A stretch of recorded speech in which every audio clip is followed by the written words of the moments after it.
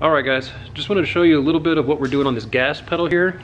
So the original gas pedal that came out of the truck, I think I can show it to you here. This guy right here was a standard, throttle cable assembly. So we pulled all that out and we're switching to the drive-by-wire for the LS. But we have to figure out how to mount the pedal itself, because it's not the original pedal. I believe we got that one out of like a 05 Tahoe or something. We basically had to get one to match this connector, which came with the Holley Terminator X, I believe. So this matches that plug right there. This pedal is what I was talking about, came out of that Tahoe. So I need to get this pedal mounted up here, and those 3 holes in that plate is what I just cut that plate out of steel. I think it's like 1/4 inch maybe, or 3/8. And then I have to mate that, or basically figure out how to mate this pedal assembly to that. So, see if I can set this here, maybe you can see. So what I think I'm gonna do is just come off of this plate with like a little, a piece like that. Just this will be the same type of metal. And I'll weld it to the plate like that, and then weld the existing pedal plate onto the end of this here. So it'll be kind of like that, if that makes sense. So this will be welded onto there like that, and then this gets welded to that, this piece gets welded to that plate on the floor there. But this thing I need to trim up a little bit. This is the existing plate. You can see the metal piece there. So this just needs to get trimmed up. I think I'm going to trim it like right there. Trim that off, and then I'll trim these pieces here just to make it a little more easier to work with and easier to fit in there. And it's going to have to kind of sit off, I think, at an angle like that a little bit to give us enough room for the pedal itself to move all the way down to give us that free range of motion. And it's not a big, I don't know if you can really see it there, but it's not a huge range of motion. Maybe on the solid surface there, it's not a ton of movement, That's pretty much the whole range. So, and then the Holley should be able to learn that once we set up the calibration and all that. So that's what I'm working on now. I got that plate done. I think I'm going to cut one of these out of steel and then weld it to that plate. Get that welded to this one, trim this up, and that should be it. And then, yeah, I'll show you guys as we go along here some of the steps we're taking once I make a little more progress. But yeah, that's it for now. Alright guys, I got this little mount set up for the pedal here. So this is the pedal mount I just cleaned up and got all the paint off because we're gonna repaint it and weld it and everything. So this pedal assembly will go like that on the plate, and then this gets welded to here, basically like that. And then that makes the whole little mount we need. These will go in by wrench because I probably won't be able to get a ratchet in there once all this stuff is on, but we decided to go with square tubing as opposed to a flat piece just because I think it'll be a little stronger. So yeah, I just got to get this welded to here, then get this welded onto this, get that bolted up, and then basically test fit it. We also cut, I don't know if you can tell right here, we cut maybe that much off the bottom of this pedal just to make it fit better in the truck. And did a little rounding on the sides, tried to clean it up a little bit. Doesn't look too bad. It's a little pedal, but it'll do what we needed to do. So I'll get you guys set up on a time lapse here, and we'll get going.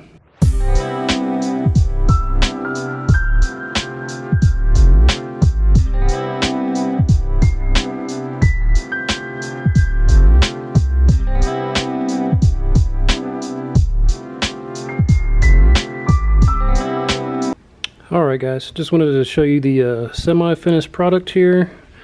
So this mounts basically like that against the floor of the dash, and then the new, if you guys, the light's good enough in here, the new pedal just slides into here, basically goes on like that, mount it up, and it should be good to go. I'm going to get it mounted up now just as a dry run, just to make sure Christopher's cool with the position and everything. He can get in here and check it out. And then we'll clean it up a little bit more, get it painted, and we'll be good to go. Alright guys, we got the pedal in and installed. don't know how well you can see it with my lighting situation here. So you can see the bolts and stuff in the back there, and just the one on the other side right there. And that's pretty much the setup. And that'll be the pedal, you know, with the brake pedal there, and then you can see it goes down pretty close to the floor, but not all the way. So I'm actually pretty pleased with how that came out. And then this plug here, you know, it's the drive-by wire. It just has to go right into that there. So this will just plug in there. But we have to figure out how to run this plug here through the dash. You know, because I mean that's a big plug to try and run through the dash, so you have to make a huge hole. So gonna figure that one out, because the computer's gonna be mounted in the engine bay. So the cable runs from the engine bay, basically from the computer to here in the throttle body itself. And I'm trying to try and keep this real clean so Christopher can keep some of the originality of the truck and not cut it up too much. That's why we're trying to use like the stock mounting holes and stuff, you know, for the original gas pedal. So that's kind of the thought process behind that. But yeah, it's in, it's good to go, should work fine. We're just gonna basically pull it out now, paint it, you know, figure out how to do that plug, and then get it all installed and wired up. We'll be good to go. All right, guys, we're working on the gas pedal again, the drive-by-wire. So I wanted to show you what I'm doing here to get this thing wired up. So this is the actual plug that's gonna have to come through the firewall from the engine bay and then connect to the pedal itself. Thing's not focusing for some reason, but that's the plug. It travels back to this connector here. So what my plan is I looked at depinning this one, but it didn't really work out well. It's kind of a nightmare. So what I think I can do is just come to the other end on the back of this and pop them out that way. Pop them out of here, then I'll be able to use the original hole in the firewall for the wire, just the standard throttle cable. It's just a little square hole, so I can get this out of here and then through that hole, and then we don't have to cut up the firewall anymore. So from what I understand, see that little this white thing right here, we should be able to just push that in with like a little screwdriver. That'll pop the two white ones out in the back. These will kind of pop out, and then that lets you know that it's free to pull the wires in and out, if that makes sense. See if I can film it here. Bear with me.